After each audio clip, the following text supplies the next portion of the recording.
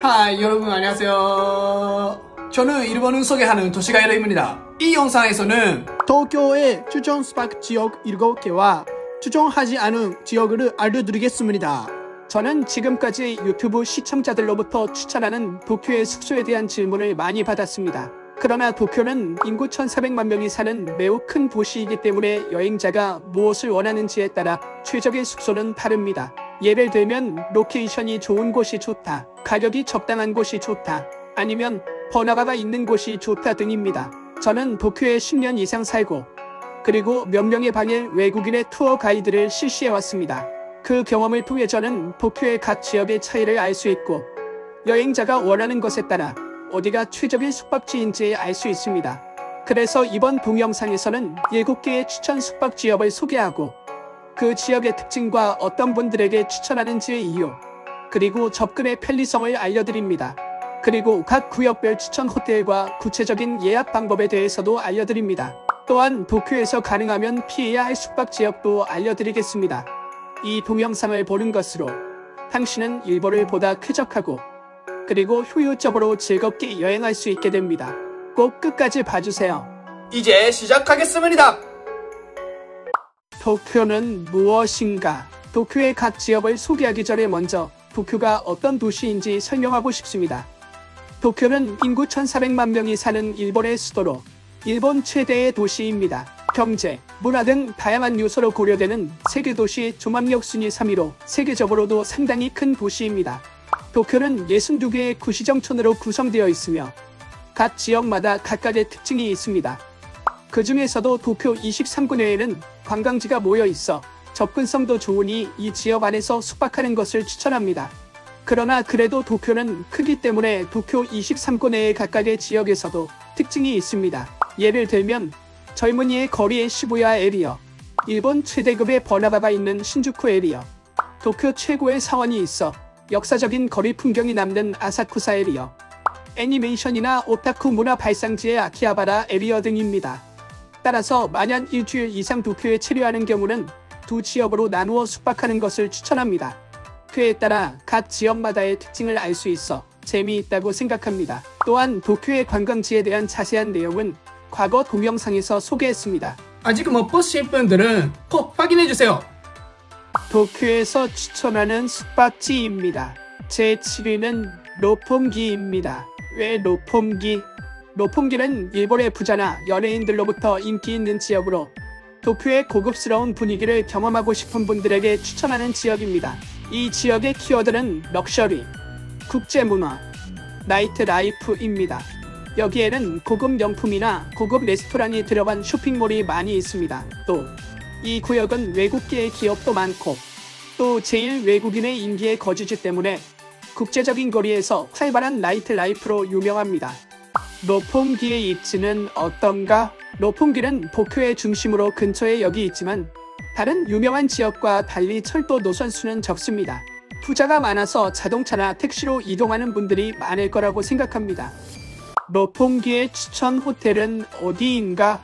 이 지역에서 추천하는 호텔은 더 리츠 칼튼 도쿄입니다. 객실과 레스토랑에서 도쿄의 야경을 한눈에 볼 수 있고 객실에 따라서는 도쿄의 상징인 도쿄타워도 볼 수 있습니다. 하루기 전 구체적인雰囲気를 찾으신다면 roppongi는 최적의 선택입니다. 제 6위는 우에노입니다. 왜 우에노? 우에노는 변두리가 넘치는 어딘가 그리운 분위기가 있어 옛날 그대로의 일본을 체험하고 싶은 사람에게는 추천하는 지역입니다. 키워드는 상가, 변두리, 자연이 풍부한 공원입니다. 우에노의 아메요코 상가는 전후 암시장에서 시작되어 지금은 전 세계에서 관광객이 모이는 활기찬 시장이 되었습니다. 저도 굉장히 좋아하고 변두리 느낌이 물씬 풍기는 독특한 분위기가 너무 멋집니다. 그리고 여기에는 일본에서 가장 오래된 우에노 공원이 있습니다. 이 공원에는 국립박물관, 우에노 동물원도 있어 아이부터 어른까지 놀 수 있는 시민의 휴식처입니다. 우에노의 입지는 어떤가? 우에노는 접근성이 매우 다양하고 철도는 12개 노선이 운행되고 있습니다. 그리고 신칸센도 정차하는 역으로 도호쿠 등 도쿄에서 북쪽 지역으로 갈 때는 여기가 신칸센의 발착지입니다. 우에노의 추천 호텔은 어디인가? 이 지역의 추천 호텔은 우에노 호텔입니다. 이곳은 변두리 지역이기 때문에 다른 지역으로 비교적 저렴하게 호텔에 숙박할 수 있습니다. 역사, 문화, 저렴한 가격을 겸비한 장소라면 우에노를 추천합니다. 제5위는 도쿄역입니다. 왜 도쿄역?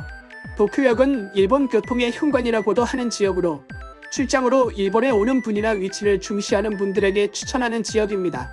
키워드는 교통의 중심, 비즈니스 거리입니다. 많은 전철, 버스 등은 여기에서 일본 전역으로 출발하고 여기에 일본 전역에서 종착으로 돌아옵니다. 또 주위는 오피스 빌딩이 즐비해 일본을 대표하는 대기업이 이 지역에 밀집해 있습니다. 도쿄역의 입지는 어떤가? 도쿄역은 접근성이 매우 좋고 일본 최대 총 14노선의 철도가 운행되고 있습니다. 그리고 여러분이 도쿄에서 인기 관광지인 오사카나 교토에 갈 경우 여기에서 신칸센을 타는 경우가 많다고 생각합니다. 또 도쿄도내에서도 이 지역의 주변에는 외국인 관광객으로부터 인기 있는 도쿄 디즈니 리조트, 츠키지마켓, 팀랩이 있어 액세스는 매우 좋습니다. 도쿄역의 추천 호텔은 어디인가? 이 지역의 추천 호텔은 도쿄 스테이션 호텔입니다. 무려 도쿄역 내에 숙박할 수 있는 매우 편리하고 인기 있는 호텔입니다. 여기에 숙박하면 도쿄 도시의 번잡함과 심야와 이른 아침 정적의 시간 모두의 매력을 즐길 수 있습니다. 접근성이 좋은 점을 중시한다면 도쿄역 부근을 추천합니다. 제4위는 아키하바라입니다. 왜 아키하바라? 아키하바라는 일본 굴지의 전자상가와 오타쿠 문화의 발상지로 알려져 있으며 일본 애니메이션에 관심이 있는 분들께는 추천하는 지역입니다. 키워드는 오타쿠, 애니메이션, 전자제품입니다. 이곳은 애니메이션이나 게임을 좋아하는 사람들이 모여 열광적인 팬들은 오타쿠라고 불립니다. 또 외국인으로부터 인기 있는 메이드 카페도 아키하바라가 발상으로 길거리에서 메이드가 후기를 하고 있어 많은 가게가 있습니다. 또한 전자상가도 유명해서 컴퓨터 등의 전자제품을 잘 아는 분들에게도 추천합니다. 그리고 복고풍 분위기의 오락실도 있고 제 미국인 친구도 매우 즐기고 있었습니다. 아키하바라의 입지는 어떤가? 아키하바라는 접근성도 좋고 총 5개 노선의 철도가 운행되고 있습니다. 또한 앞장에서 설명한 도쿄역과 우에노역 사이에 있으며 어느 쪽도 도보로 20분 정도면 걸어갈 수 있습니다. 아키하바라의 추천 호텔은 어디인가? 이 지역의 추천 호텔은 아키하바라 워싱턴 호텔입니다. 이곳은 일반 방도 물론 멋집니다만 객실 안에는 아키하바라 유일의 철도룸도 있어 철도를 좋아하는 사람들에게도 매우 인기 있는 호텔입니다. 일본의 애니메이션, 게임, 전자기기에 관심이 있다면 아키하바라를 추천합니다. 제3위는 시부야입니다. 왜 시부야? 시부야는 유행의 최첨단이 모여 젊은이들을 중심으로 붐비는 거리로 최첨단 정보와 유행에 관심이 있는 분들은 추천하는 지역입니다. 이 지역의 키워드는 쇼핑, 다이닝, 야경입니다. 쇼핑에 관해서는 매우 많은 가게가 있고 연령, 성별에 관계없이 원하는 것은 무엇이든 팔고 있습니다. 또 음식점도 많아서 여러분들이 먹고 싶은 음식과 예산을 고려해서 가게를 선택할 수 있습니다. 또한 야경을 즐기고 싶으신 분들은 시부야 최고봉의 전망시설 시부야 스카이를 추천합니다. 저도 친구들과 갔는데 약 230m 높이에서 바라보는 시부야의 야경은 매우 아름다웠습니다. 시부야의 입지는 어떤가? 시부야는 접근성이 매우 좋아서 총 10개 노선의 철도가 운행되고 있습니다. 그리고 한 곳 여벽에는 젊은이들에게 인기 있는 하라주쿠역이 있습니다. 이곳에서는 메이지 신궁이나 요요기 공원 등에서 일본의 문화와 자연을 즐기거나 오모테산도나 타케시타 거리에서 쇼핑도 즐길 수 있습니다. 시부야의 추천 호텔은 어디인가? 이 지역의 추천 호텔은 시부야 엑셀 호텔 도쿄입니다. 이곳에서는 잠들지 않는 도시 시부야의 야경을 호텔방에서 즐길 수 있습니다. 제 미국인 친구는 여기에 숙박하고 방에서 세계적으로 유명한 시부야 스크램블 교차점을 볼 수 있었다고 했습니다. 패션, 음식, 도시의 에너지에 관심이 있다면 시부야는 최고의 장소입니다. 제2위는 아사쿠사입니다. 왜 아사쿠사? 아사쿠사는 도쿄에서 가장 오래된 사원이 있어 일본의 역사적인 거리에 관심이 있는 분들에게 추천하는 지역입니다. 이 지역의 키워드는 역사적인 거리 풍경, 길거리 음식. 도쿄의 상징입니다. 아사쿠사의 센소지는 도쿄에서 가장 오래된 사원으로 국내외에서 매년 3천만 명의 관광객이 방문하는 매우 인기 있는 관광지입니다.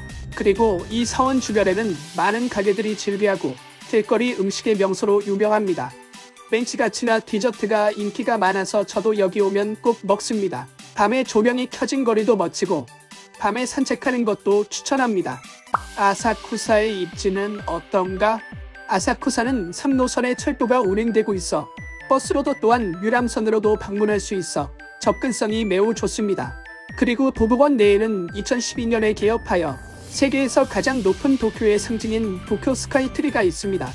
아사쿠사의 추천 호텔은 어디인가? 이 지역의 추천 호텔은 아사쿠사뷰 호텔입니다. 객실과 레스토랑에서 도쿄의 야경을 한눈에 볼 수 있고 그리고 객실에 따라서는 도쿄 스카이트리도 볼 수 있습니다. 일본의 전통 문화, 역사, 맛있는 음식에 관심이 있다면 아사쿠사를 추천합니다. 제 1위는 신주쿠입니다. 왜 신주쿠? 신주쿠는 일본 최대급의 번화가가 있고 또한 일본의 상업경제의 중심지로 에너지가 넘치는 일본에 관심이 있는 분들에게 추천하는 지역입니다. 이 지역의 키워드는 에너지, 다양성, 나이트 라이프입니다. 고질라 헤드로 유명한 일본 제1의 번화가인 가부키초가 있습니다. 또한 거리는 이국적인 분위기도 있고 도부거리에 코리아타운이나 중동가나 LGBT의 게이 스트리트가 있기도 합니다. 또한 외국인 관광객들로부터 인기 있는 선술집 거리의 오무이데, 요코초과 바 거리의 골든 가이도 있어 바호핑을 하는 것도 인기 있는 방법입니다. 하지만 이전 동영상에서 설명했듯이 여행자를 겨냥한 사기도 발생하고 있으니 조심하세요. 또한 대도시 신주쿠의 야경을 도쿄도청 전망대에서 무료로 즐길 수 있기 때문에 추천합니다. 밤 10시까지 영업하기 때문에 술을 마신 후에 해장하러 가는 것도 좋습니다. 신주쿠의 입지는 어떤가? 신주쿠는 접근성이 매우 좋아서 총 12개 노선의 철도가 운행되고 있습니다. 도쿄의 주요 지역이라면 여기에서 30분 이내에 어디든 전철로 갈 수 있습니다. 신주쿠의 추천 호텔은 어디인가? 이 지역의 추천 호텔은 호텔 살루트 프라자 신주쿠입니다. 저도 미국에 살 때는 일본 귀국 시에는 자주 이 호텔에 숙박했습니다. 나이트라이프, 다양한 체험, 입지를 중시한다면 신주쿠가 가장 적합합니다. 도쿄에서 추천하지 않는 숙박지입니다. 도쿄 23구에는 추천하지 않는 숙박지. 우선 대전제로서 도쿄 23구 이외의 숙박은 권장하지 않습니다. 그것은 외국인에게 인기 있는 도쿄의 관광지 대부분이 도쿄 23구 내에 있어 접근성이 좋지 않기 때문입니다.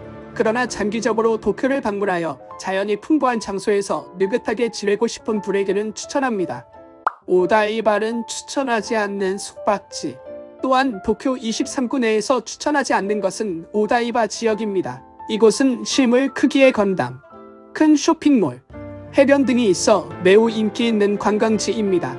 하지만 이곳은 인공적으로 만들어진 도쿄만에 떠있는 섬으로 접근성이 좋지 않습니다. 철도는 있지만 지하 깊은 곳을 지나는 철도뿐이고 요금도 다른 전철보다 비쌉니다. 그래서 여기를 거점으로 하면 교통비도 비싸집니다.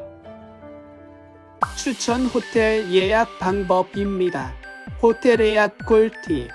일본에서 호텔을 예약하기 위한 중요한 힌트와 제가 추천하는 예약 사이트를 소개합니다. 우선 여행 예정이 이미 정해져 있는 경우는 반드시 일본 도착 전에 호텔을 예약하십시오. 이전 동영상에서도 언급했듯이 일본에서는 오버투어리즘이 발생하고 있어 호텔 직원과 숙박시설의 선택지가 부족합니다. 즉, 수요가 공급을 웃도는 경우가 많아 숙박 장소를 찾는 데 어려움을 겪을 수 있습니다. 설령 밤을 찾았다고 해도 편리한 장소에 없거나 예상보다 훨씬 높은 요금을 지불해야 할 가능성이 있습니다. 사전에 예약하지 않은 채 미국인 친구는 입지가 나쁜 호텔에 비싼 요금으로 묵게 되었습니다. 그는 사전에 계획을 세우지 않은 것을 정말 후회하고 있었어요. 이를 피하기 위해 적어도 체류 첫 며칠 동안은 예약하는 것을 강력히 추천합니다. 그리고 쾌적하고 저렴하게 즐거운 일본 여행을 보내십시오. 추천 호텔 예약 사이트. 일본의 호텔을 예약하려면 익스피디아나 부킹닷컴을 사용하는 것을 추천합니다. 저는 지금까지 75개국 이상을 여행해왔습니다만 해외에서도 일본에서도 이 두 개의 플랫폼을 항상 이용하고 있습니다. 원활한 예약과 다양한 숙박시설 선택지를 제공하고 있습니다. 익스피디아를 이용하실 경우 설명란에 있는 링크를 사용하시면 추가 요금 없이 제 채널을 지원하실 수 있습니다. 당신의 지원은 한국인 여러분에게 일본을 소개하는 동영상을 만드는 데 큰 도움이 됩니다. 엑스페디아로 예약하실 경우 부탁드립니다. 도쿄의 추천 숙박 지역은 어땠나요? 댓글로 여러분의 생각으로 공유해주세요. 저의 채널을 구독하고 좋아요 버튼을 눌러주세요. 다음 영상에서 또 만나요. 안녕.